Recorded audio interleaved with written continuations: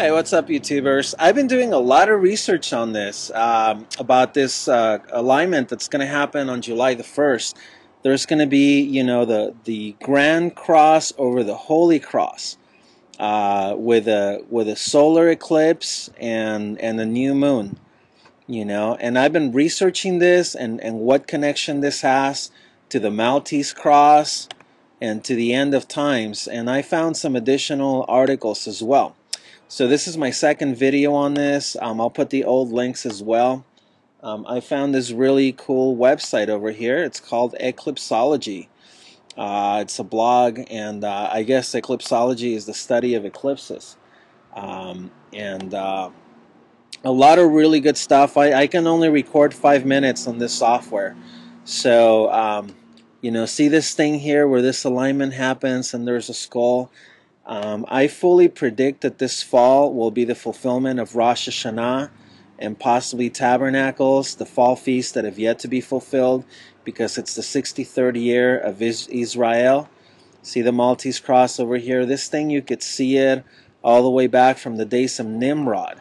Here's the Anunnaki. See the Maltese cross in here? And I think that this thing, what it means is the whole, how the planets are going to be in the crossing. Here's the old Anunnaki with a thing like the Egyptians have, with his rod crossing the river. It's the time of the crossing. A lot of information here. Here's the old New Mexico stuff with remember how Ezekiel has this throne with 4 different animals and 4 wheels and stuff like that. I'm going to have to rush through this. Here's some Mayan, Incan, and Aztec stuff, the Maltese cross, the swastikas, and see that crossing right there? I think that's what's going to happen.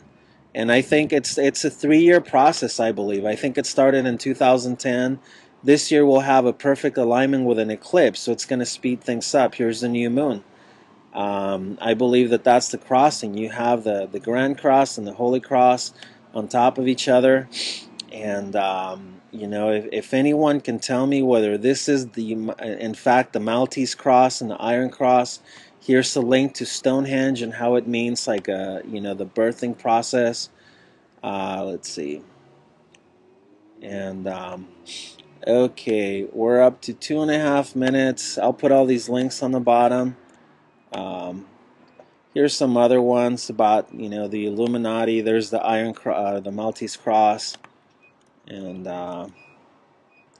talks about the INRI that they put on top of Jesus' name and how it relates to the Iron Cross. They did a lot of acrostics here. The dual-headed eagle. See that INRI symbol. A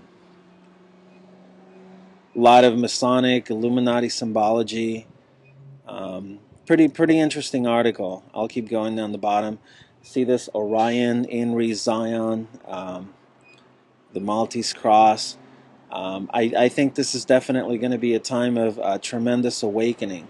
Let me go to the next article over here. Sorry, I have someone continually interrupting me. This one I had already put on my other videos, so I won't go through that again. But I will put the link on the bottom. And here's on a prophecy blog site. Found some interesting stuff.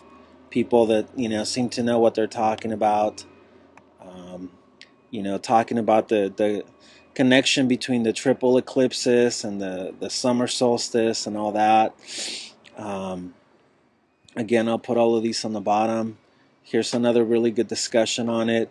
If you can give me any more information on how this relates to the Maltese Cross, is this thing fulfilled this summer, or does it fulfilled on 12/21/12, or what's the verdict on that? If someone can give me an answer to that, I would be really grateful. A lot of stuff happening. They're saying that there's war in heaven and all these UFOs in the sky. It looks like there's a battle going on. Look at that. There's a swastika. See that? The Holy Cross and the Grand Cross on top of each other forms a swastika. Maltese Cross. Very interesting.